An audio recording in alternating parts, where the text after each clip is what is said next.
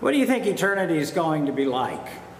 I hope you have dreams and thoughts about it, and I hope that it's something that's not terrifying, but something very, very special, because that's the way the Bible describes eternity.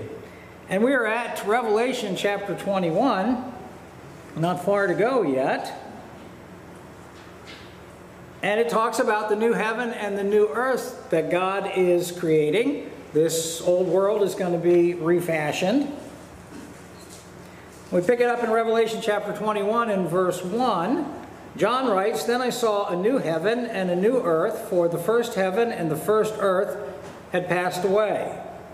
And there was no longer any sea." Now that's an interesting thing.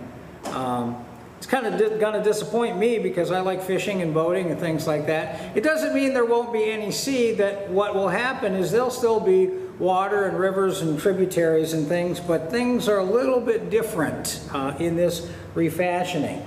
"And I saw the holy city, the new Jerusalem, coming down out of heaven from God, prepared as a bride beautifully dressed for her husband."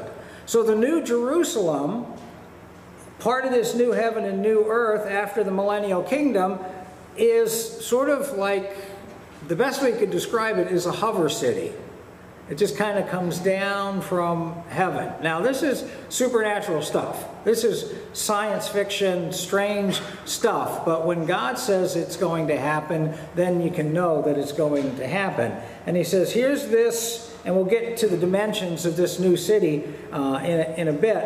But coming down out of heaven from God, prepared as a bride, beautifully dressed for her husband. Now, this is not the old Jerusalem. This is not the Jerusalem that had the temple in it during the millennial reign. Ezekiel talks about the millennial temple. It's a physical city on earth where Jerusalem is right now. This is a totally new thing, and you're going to find out there's no temple in this new Jerusalem because there's no need for a temple, and John explains that in a little bit. Now I want to go back because this concept of a new heaven and a new earth is not just restricted to the New Testament. The Old Testament, there were predictions in Isaiah about the new heaven and the new earth.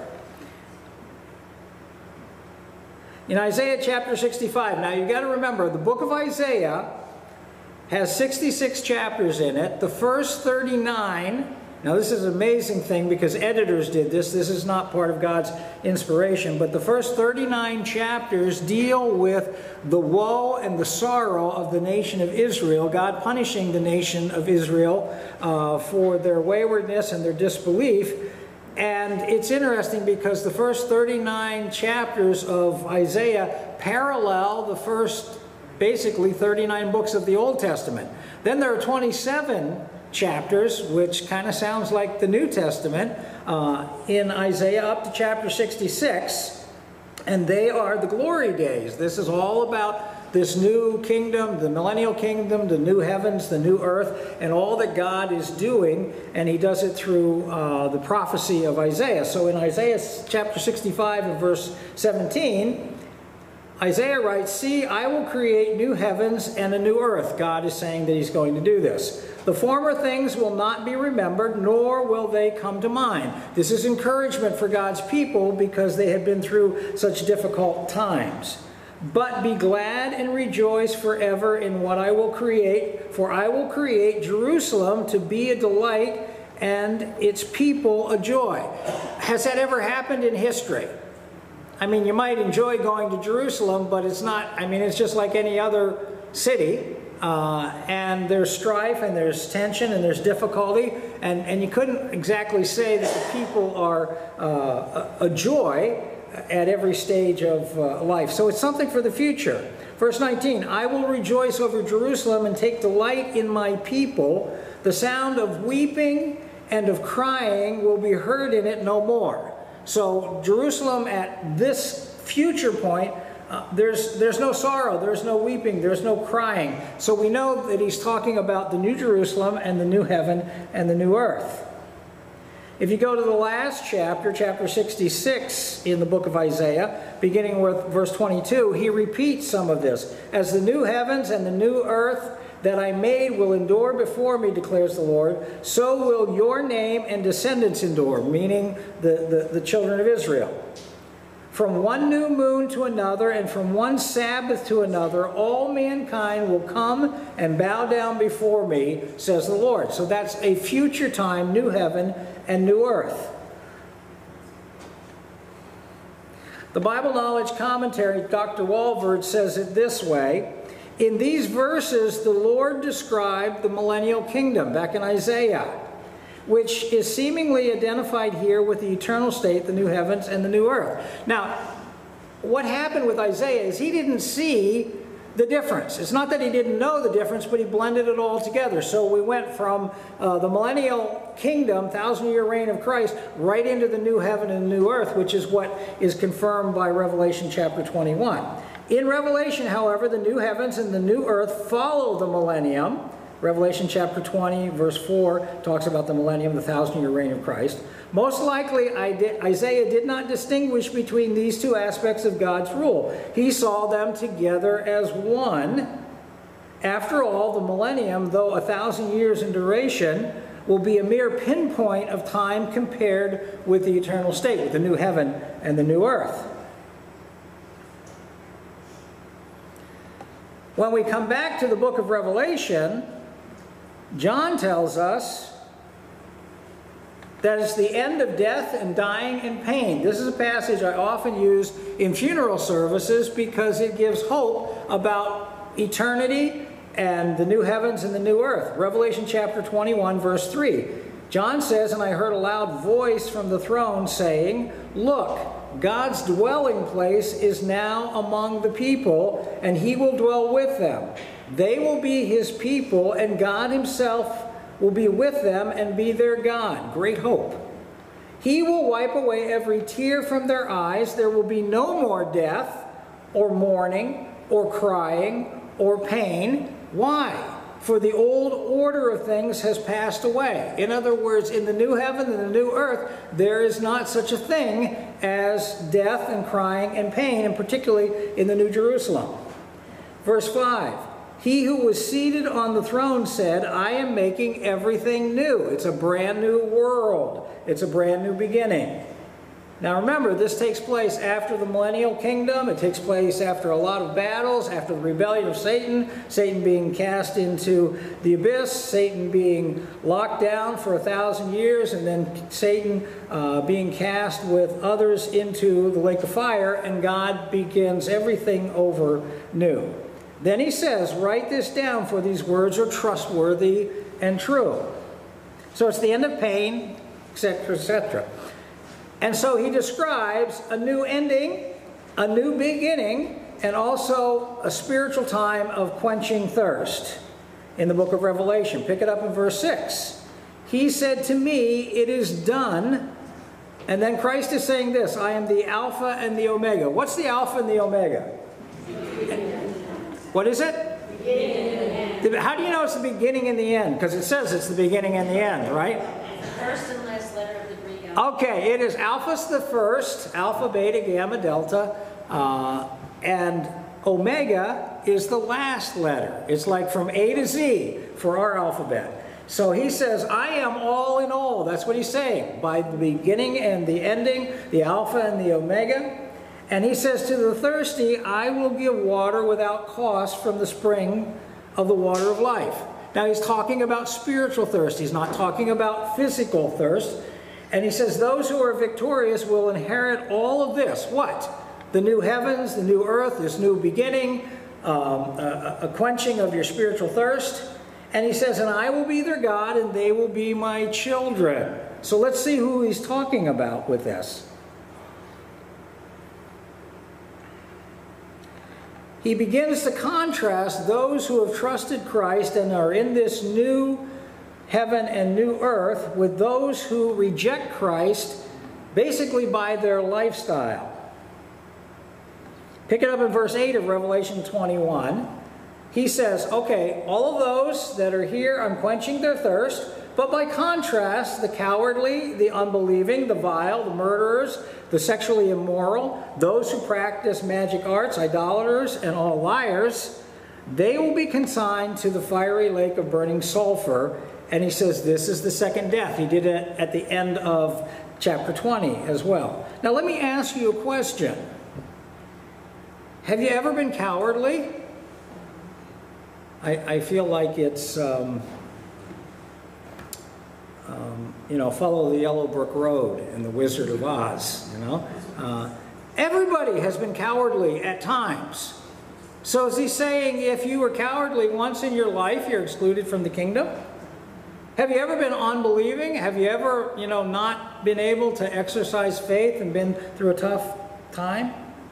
Vile, made the wrong choices, maybe not a murderer, maybe not sexually immoral, but those who practice magic arts, idolaters. Have you ever lied?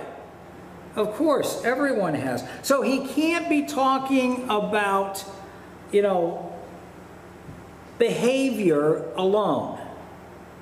He's saying these are people who have rejected Christ by their lifestyle, and they remain faithless, therefore cowardly. They remain unbelieving. They remain in the practices, and they don't want to change their lifestyle. There are those who don't want anything to do with faith or religion. And so he's not talking about believers. So, because believers, many of them had the same lifestyle. Think about John Newton, who was a famous believer, wrote a lot of our hymns, and he was a slave trader. Okay? He owned other people. He practiced a lot of immorality. There have been others who have come to Christ, but because Christ has changed their lifestyle, they moved from being idolaters and liars and immoral and unbelieving and cowardly to being believers in Jesus Christ. And that's who he's talking about.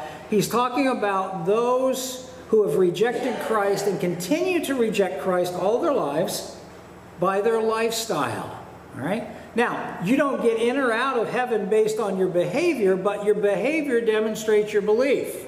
Your behavior demonstrates, how you feel about Christ, whether you accept or reject him. And so that's what John is saying there. And so then he talks about the New Jerusalem, and he calls the New Jerusalem the place where the bride of the Lamb is. You're going to see something interesting here. Who's the bride of the Lamb? Believers, but not just believers. More specifically, in the New Testament, Israel is called also the bride of God. There's always that illustration that Israel is married to God. But even more specifically, the church of Jesus Christ is known as the bride of the Lamb or the bride of Christ. In verse 9 of chapter 21, one of the 7 angels who had the 7 bowls full of the 7 last plagues, do you remember that? Towards chapter 18 and 19, came and said to me, "Come, I will show you the bride, the wife of the Lamb." So you're going to find out what the bride, what the church is doing in this new heaven and new earth and New Jerusalem. And he carried me away in the Spirit to a mountain great and high and showed me the holy city. What's the holy city? Definitely not Washington, D.C. or New York City or Los Angeles or any of those. The holy city is Jerusalem. And he explains it there. But look at this Jerusalem. Again, it's a hovercraft city. I love this concept. Coming down out of heaven from God. It shone with the glory of God, and its brilliance was like that of a very precious jewel, like jasper, clear as crystal. So this is some magnificent, real city that somehow comes down from heaven. And he goes on and he describes it. Verse 12, it had a great high wall with 12 gates, and with 12 angels at the gates. And on the gates were written the names of the 12 tribes of Israel. That often happened. So, who's in this city? The gates of the city are reminiscent of the 12 tribes of Israel. Their names, Reuben, Manasseh, whatever, Judah, whatever, they're on the gates. There were 3 gates on the east, 3 on the north, 3 on the south, and 3 on the west. I tried to find an artist rendering of this that would even come close, and I rejected the idea because they were all like really phony looking. I'm sorry, it's just hard to express this. The wall of the city then had 12 foundations. So there's these 12 gates with the names of the tribes of Israel on them, and the wall of the city with 12 foundations on them were the names of the 12 apostles of the Lamb. Why? Because they represent the church. So in this new city, as far as residents, you have representation of ancient Israel and representation of the church for the last 2,000 years that God has called the bride of the Lamb, or the bride of Christ. They continue to talk about this hovercraft, New Jerusalem. And what's very interesting is the size of the New Jerusalem. Those of you who have been to Jerusalem, it's not a super big city. It's not as big as New York City, but it's an interesting Middle Eastern typical city. This thing will blow you away. Verse 15 of chapter 21. The angel who talked with me had a measuring rod of gold to measure the city, its gates and its walls. The city was laid out like a square, so it's actually like a cube or perhaps a pyramid. We'll get to that. As long as it was wide. He measured the city with the rod and found it to be 12,000 stadia in length. Now you all know how long that is, right? Guess what? That's between 1,400 and 1,500 miles. Miles. It's a square, it's a cube, it's a square that runs 1,500 miles this way and then 1,400 or 1,500 miles that way. I'll show you a comparison in a minute. As wide and high as it is long. Incidentally, it goes up. The angel measured the wall using human measurement, and it was 144 cubits thick. The wall around it was about 200 and some, maybe 213 feet wide. It was about as thick, as wide, as 3/4 of a football field, about 75 yards. So that is, you could run chariots on the top of that. You could run around the walls of the city. So it is a massive, massive city, but you'd have to run for 1,400 or 1,500 miles. Actually, farther than that if you went all around the city. Now, here's what I want you to see. Someone on the internet has taken this and drawn out with a marker a 1,400 to 1,500 foot block. And I want you to see, if you can, if you plop it down, hover over and come down on the earth where Jerusalem is, it's going to take in Egypt. Do you see why it says there'll be no sea? Because it would be covering the Mediterranean Sea. It'd be up here by the Caspian Sea, or Black Sea, that whole area, all the way over to Babylon in Iraq, all the way down into Arabia, down into Egypt. It is massive. I'll show you another way to look at it.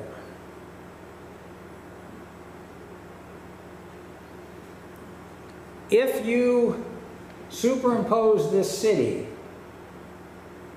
on the United States, you'd split it right down the middle. You could put it either in the eastern half of the United States, and it would go all the way over to places like Nebraska and other places, or you could go from California back.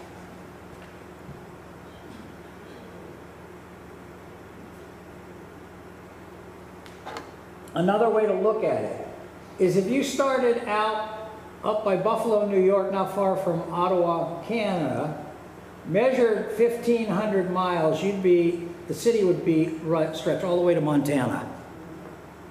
And if you went north to south, it'd be from around Buffalo up there in New York, north of Boston, all the way to Miami.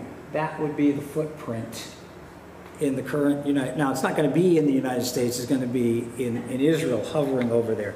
That is a massive, massive city. Hard to even imagine. Either this is the biggest myth, or God is the biggest miracle worker in the world. This just amazes me. Just amazes me. How'd you like to buy real estate in that area? Start to invest now. See how it goes. All right.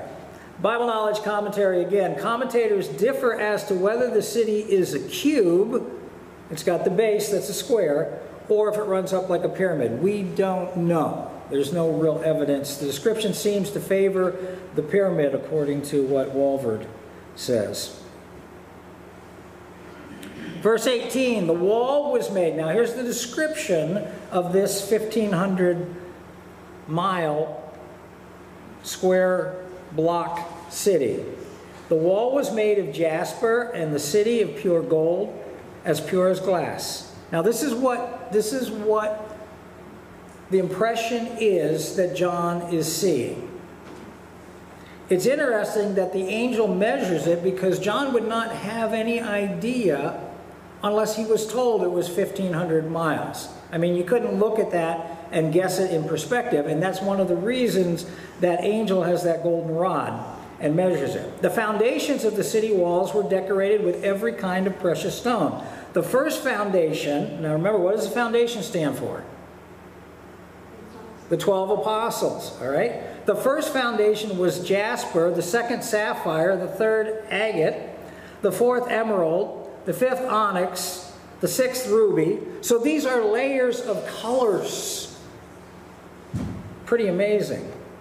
The seventh, chrysolite, the eighth, beryl, the ninth, topaz, the 10th, turquoise, the 11th, jacinth, the 12th, amethyst. The 12 gates were 12 pearls. Now this is where the names of the tribes are. Each gate made of a single pearl. That's one big pearl. The great street of the city was of gold, as pure as transparent glass. Again, the Bible Knowledge Commentary says this: the decorations of the foundation, with the apostles' names inscribed on them, include 12 stones involving different colors. The color of the jasper was not indicated. The sapphire was probably blue. The chalcedony comes from Chalcedon, Turkey, and is basically blue with stripes of other colors. The emerald is a bright green. The sardonyx is red and white, and the carnelian, called a sardis in the NASB, is usually ruby red in color, though it sometimes has an amber or honey color. It's like a rainbow foundation. And this is all stuff you're going to see. It's amazing. He continues, in the carnelian stone in chapter 4 and verse 3 is coupled with the jasper to reflect the glory of God. The chrysolite is a golden color, probably different from the modern chrysolite stone, which is a pale green. The beryl is a sea green. The topaz is a transparent yellow green. The chrysoprase is also green. The jacinth is violet in color, and the amethyst is purple. The stones together provide a brilliant array of beautiful colors. The gates resemble huge single pearls, and the streets of the city was pure gold like transparent glass. That is amazing. But there's something that's missing in the New Jerusalem. And we will be done with the need for a temple. John describes this. Remember, in Jerusalem, during the millennium, there will be a temple. Ezekiel said there will be memorial offerings to honor the death and the sacrifice of Jesus Christ. But when we get to this point in the New Jerusalem, verse 22 says, I did not see a temple in the city, because the Lord God Almighty and the Lamb are its temple. The city does not need the sun or the moon to shine on it. Doesn't say they're not there. We don't know how this is all remade, but they're not necessary. That's the whole point. For the glory of God gives its light, and the Lamb is its lamp. So the brilliance of God, the glory of God, and the glory of Jesus Christ is what supplies the light. The New Jerusalem is a place also for believers only. Old Testament believers, New Testament believers, church believers, everyone who has trusted Christ and trusted in the Old Testament their Messiah. Verse 24, the nations will walk by its light, and the kings of the earth will bring their splendor into it. I don't totally understand that, but you can live inside the city and you can live outside the city because there are other parts of the earth. But look what he says. On no day will its gates ever be shut, for there will be no night there. The glory and honor of the nations will be brought into it. Nothing impure will ever enter it, nor will anyone who does what is shameful or deceitful, but only those whose names are written in the Lamb's Book of Life. So we don't know if there are somehow eternal unbelievers outside, because I thought they were cast into the lake of fire. But it's interesting, and maybe he's just using this as representative language that says, you know what, if you're in the New Jerusalem, it's because you're a believer and it's for believers only. And God has dealt with all the rest of the evil in the world. I think that's the interpretation, but we're going to have to stay tuned until we get there. But only those whose names are written in the Lamb's Book of Life. It is interesting, the Bible Knowledge Commentary once again says that in the 6 references to the Book of Life in Revelation, only this one calls it the Lamb's Book of Life. Now, I don't know what the significance is of it, but we're talking about people like you and I who have trusted Christ as their Savior. I want to share just in closing, because there are other places in the Scripture that talk about how the world will end. Do you remember what the promise is back in Genesis 5 and 6 about how the world will not end? It will never end again by a flood. Remember, God gave the rainbow. He promised he'd never do that again. And it will end by fire. How will the world begin again from the other writers of Scripture? Well, there are 2 major. One is 2 Peter chapter 3 and verse 10. And it fits with Revelation.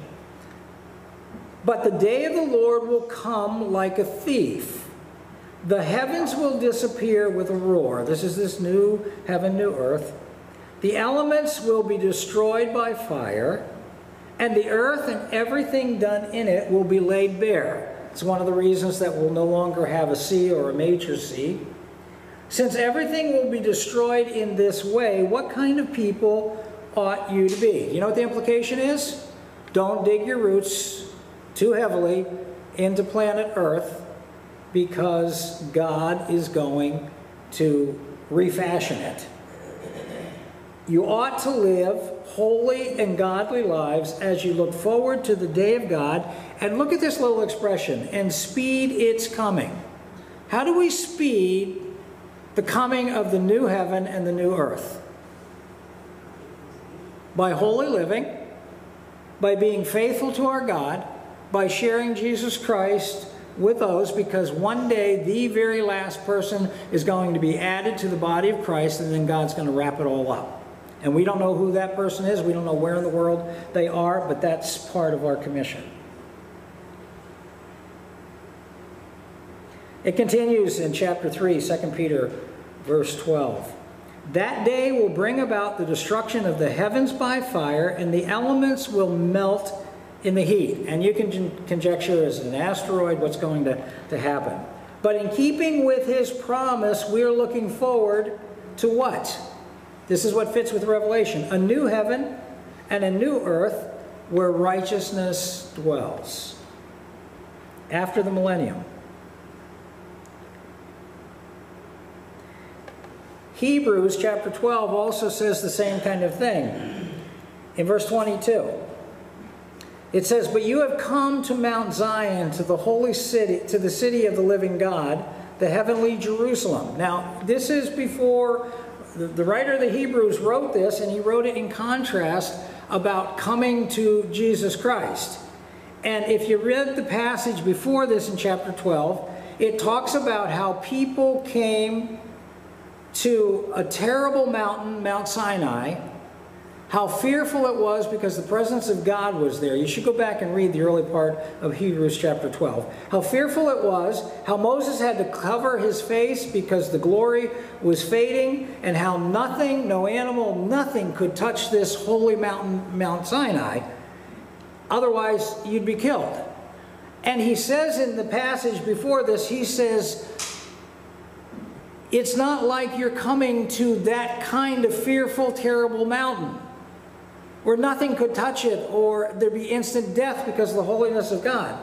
But he says instead, you've come to Mount Zion, to the city of the living God, to the heavenly Jerusalem, so that you and I, when we come to Christ, in a sense, come to the heavenly Jerusalem before it's even there. He says, you have come to thousands upon thousands of angels in joyful assembly. That's that new heaven, new earth, new Jerusalem. To the church of the firstborn, whose names are written in heaven. You have come to God, the judge of all, to the spirits of the righteous made perfect, to Jesus, the mediator of a new covenant, and to the sprinkled blood that speaks a better word than the blood of Abel. Remember, the blood of Abel cried out against Cain. See to it, therefore, that you do not refuse him who speaks. If they did not escape when they refused him who warned them on earth, how much less will we if we turn away from him who warns us from heaven? At that time, his voice shook the earth. When did that happen? Mount Sinai. I mean, there was fire on the mountain. There was brimstone. There was all kinds of fearful stuff. And he said, if they were warned from earth, here we are being warned from heaven, it ought to be that much more majestic, and we ought to take heed. Pick it up in verse 26. But now he, meaning God, has promised, once more I will shake not only the earth, but also the heavens. I'm going to refashion it. The words once more indicate the removing of what can be shaken. That is, created things. All the dust, the dirt, the whole thing, anything we build is going to be shaken and destroyed. Why? So that new heaven, new earth, new Jerusalem, so that what cannot be shaken, your faith, your relationship with Christ, all those who have trusted Christ, who live for eternity, so that what cannot be shaken may remain. The new heavens and the new earth. And that's what he's talking about. It's like a slice of science fiction pie. It is absolute. Every time I read this, I am amazed. But that's what God promises. And guess what? That's your future home. That's your future home. It's my future home.